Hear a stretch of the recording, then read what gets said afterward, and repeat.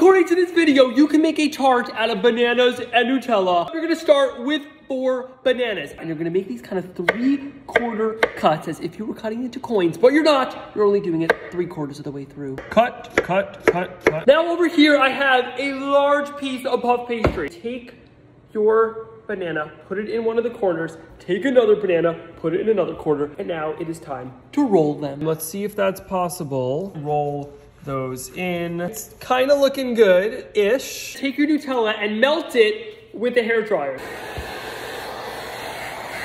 This is probably the biggest waste of time. Pop it into the microwave, and we're gonna microwave.